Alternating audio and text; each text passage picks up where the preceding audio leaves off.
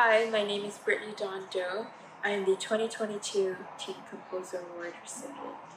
I'm an 18-year-old composer originally from Vancouver, Canada, and right now I'm studying at the California Institute of the Arts. I'm doing my first year undergraduate degree studying music composition.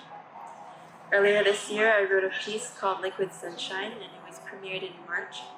And this piece was inspired by the really cold Canadian winter mornings and walking to school while it's still dark. And then suddenly seeing the sunrise, it's such a beautiful sight to see. And even though it's so cold, it gave me such a warm feeling every day, just motivation to keep going. So I really wanted to encapsulate that feeling in my piece. While composing this piece, I worked with my wonderful mentor, Luca.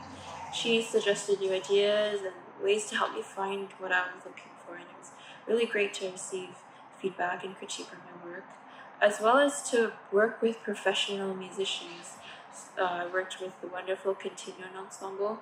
I actually had the opportunity to fly from Vancouver to Toronto to interact with them and hear my piece performed live. And I think that was my first live concert ever since COVID, and I actually started composing in 2020, so right when COVID hit. So that was my first concert after COVID.